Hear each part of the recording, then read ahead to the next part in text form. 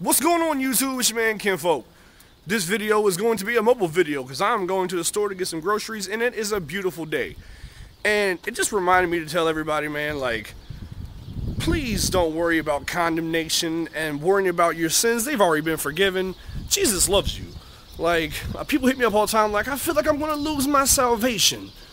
You only lose your salvation because you lose faith. We are righteous through faith. It's not by works. If it's not grace, then it's works. And if it's by works, then you know, we're all screwed. We're going to be judged for our works, of course. Oh, that dream I had when I was 17 about the coming of Jesus.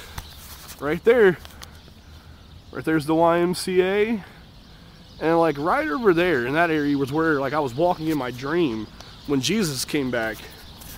And like, ew, it was a crazy dream, man. Don't get yourself all worked up into a frenzy believing that you've lost your salvation because you can't stop doing your favorite sin. It's a gradual process. You don't plant seeds in a garden and expect them to grow overnight. It takes time. You know, when you're a child of God, you know, like a child of God. You're a child. You're going to mess up. A child's going to mess up a million times trying to please the Father. But you know what? Only one person was able to do that, and that was our Lord Jesus. You know, he loves us that much. Jesus is our final atonement for sins. If he's not, I would advise everyone right now to go invest in goats and sheep and better get to sacrifices because, you know, like, we've all need some sins to get caught up on. But that's not the case. Jesus is our final atonement for sins. We don't have to go out and go buy a goat or a sheep and go to a temple and sacrifice it for our sins.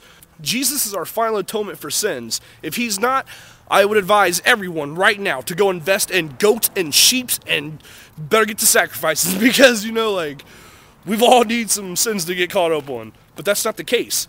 Jesus is our final atonement for sins. We don't have to go out and go buy a goat or a sheep and go to a temple and sacrifice it for our sins.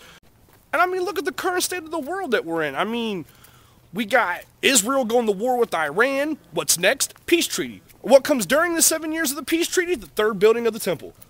What comes before that? The rapture, the great harpazo, the snatching away. You know, like, and for people that don't believe in the pre-trib rapture, they have to believe that because Jesus said there'll be one working in the field, or two working in the field, one will be taken and the other will be left. If that's not a rapture, I don't know what is. And just like when he died on the cross, there was two people. There was the thief that was saying, Lord, I believe you are who you say you are. Then there was another guy on the other side that was just like, if you're really the Christ, get yourself down and save us. He was a mocker and a scoffer.